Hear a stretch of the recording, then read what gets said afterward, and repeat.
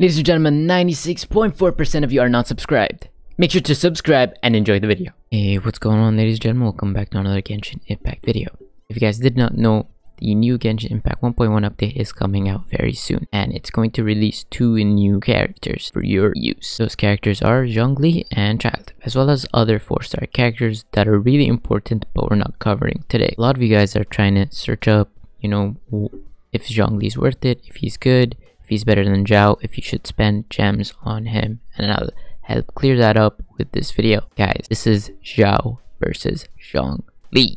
Should you summon for Zhongli instead of Xiao? Should you save up for Xiao instead of Zhongli? In my opinion, this is something that's unknown. No one knows it, but I will help you get through this, and hopefully we can find a nice conclusion here. Guys, I'm gonna show you the footage of Zhongli. I'm gonna show you all the skills and stuff like that in this brief video that we found in the trailer. Of course, it doesn't say his stat. It should give you a brief idea of his skills and what to expect from him.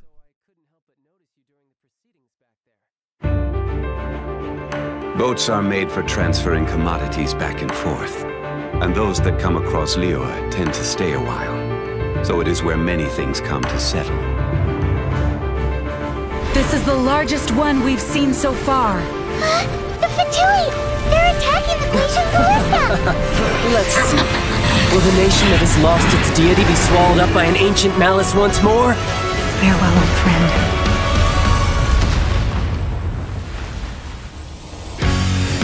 I am the least adept with the bow, and that is precisely why I must master it. Shouldn't let your guard down. Nothing can be accomplished without rules or standards.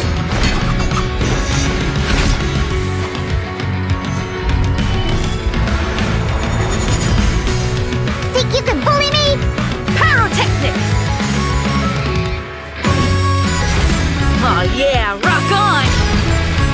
Gee, Luke! Oh, I can't stand him! Sayonara special!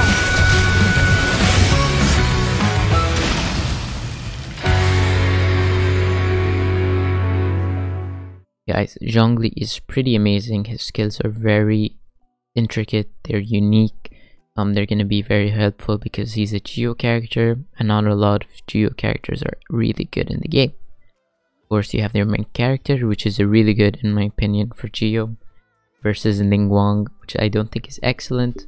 She's good, but she's not excellent. She's not S tier.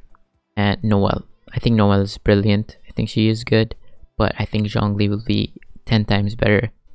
Not because of healing or support, but maybe because of damage. I'm not sure yet. I'm not sure how we are gonna use him, but it's gonna be exciting to find out. Now, a lot of you guys have seen my Xiao overview. If you have not, it's in the link in the description if you guys want to watch that. But I'm just gonna be saying, Zhongli is not to be missed. Do not miss out on Zhongli. He is an incredible character, and I think you guys should summon for him. Of course, I'm not your parent. You guys can do whatever you want. But what I'm gonna do, I'm gonna summon for him just because, yes, he is a new character, but he's Geo, and I need Geo. I don't have really good Geo characters other than Traveler. And you guys can give me the argument that Traveler isn't a good Geo character, but in my opinion, he or she is. He can use the skill just like Zhongli, almost, for the E ability, and their ultimate isn't the greatest, but it is still of use. So Zhongli is a polearm user. If you guys have those 4-star weapons saved up for Zhongli, stuff like that, you can use on Zhongli, which is pretty good. Well guys, if you guys didn't know, the best weapon for Zhongli, which is also a polearm user, is the prototype Grudge as a support unit. But for the DPS, you can use the Skyward Spine. However, it is a 5-star weapon. Alternatively, for damage, you can use the Crescent Spike, which I think is going to be the better use for you in terms of Zhongli, even though it seems like he isn't going to be a very damage output character in terms of base damage versus elemental damage. Anyways guys, that's it for today's video. Yes, we could not go over Zhongli entirely, but if we're speaking based off of what we've seen in the trailers, I am summoning for Zhongli, no doubt. Do I prefer him over Xiao?